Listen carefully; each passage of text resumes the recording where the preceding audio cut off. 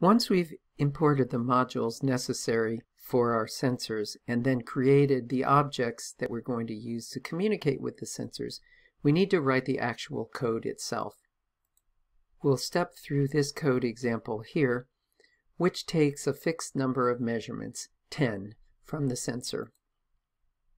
As I mentioned previously, once I've created the sensor object, I can access the attributes of the sensor.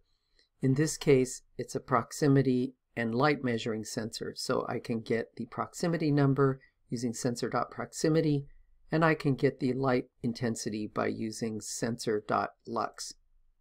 I've included this code for printing these two values inside a for loop that will execute 10 times. So this indented code block here will be repeated 10 times. And by adding a 1-second delay at the end of that indented code block, it'll wait 1 second between taking each of the 10 measurements.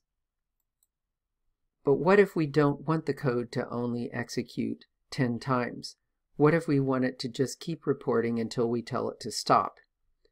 Well, normally we don't want code to run forever. And so there is a Python code structure called a while loop. Unlike a for loop, where you specify the number of times you want the loop to execute, the while loop keeps running until a particular condition becomes false. So in this example, we start the count equal to 1, and then each time the indented code block gets executed, the value of count gets increased by 1. So eventually, the value of count will become greater than 10. So the while statement here causes the code block to be executed as long as the value of count is less than 10. In other words, if the condition count is less than 10 is true. However, once the condition count is less than 10 becomes false, which would happen when count becomes greater than 10, then the code block will stop executing. Let's try running this code to see how it works. If I execute the code, it performs the loop 10 times, increases the number each time, and then stops after the 10th time that it has done the code block.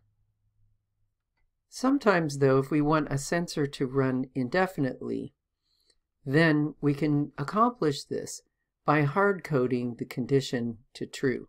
So instead of checking to see whether count is less than 10 is true or not, we just simply hard code the value to be true. What that means is that the code that's in the indented code block will continue executing forever if it's hard coded as true. So let's try this in another example. I'm going to run this script, which I have called appropriately infinity.py. Well, as you can see, it's already executed over 1 million times and it shows no signs of stopping. So how do we actually stop a script like this that goes on forever? The way to terminate an infinite loop is to use either Control-Z or Control-C. What that means is to hold down on the Control key and then press either C or Z. When I do that, it has suspended the execution of the program after 9 million executions. In this version of the code.py script, I've used this strategy by simply hard coding the while statement with a value of true, which means that it'll keep reading the sensors until I press Control-C or Control-Z or in some other way cause it to stop executing.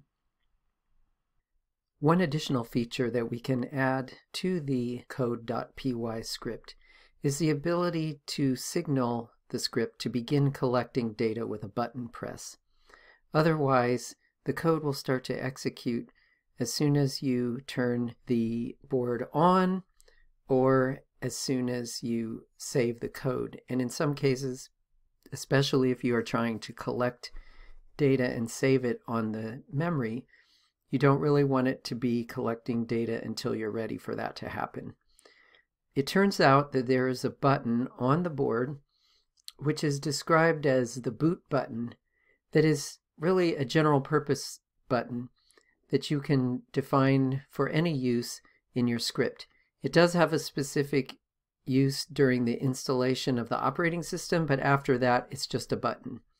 So we can refer to that as board.button, as shown here. Here's how we would use this in code.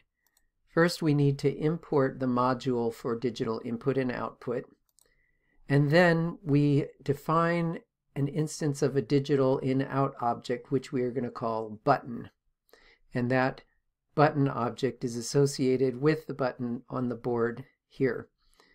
We then say that that button is going to operate in a certain way. It has a pull-up resistor, it has operates on input, and once we've defined how that is going to behave, then we check the value of button.value. Button.value will return 0 if the switch is open, that is, if it hasn't been pressed. Once it is pressed, then it gets grounded out, and that basically changes the value to false, which causes this while loop to stop executing and passes on the execution to the next line of code, which would be to execute this for loop and take 10 measurements. Within the indented code block of this first while statement is this sort of unusual command called pass. This is a Python command that basically does nothing. It seems kind of silly to have a command that would do nothing, but in this case that's actually what we want the script to do. We want it to do nothing until we press the button. So the way this code is set up, the script will start running and then not collect any data until you press the button. Once you press the button, then it'll take 10 measurements and it'll end.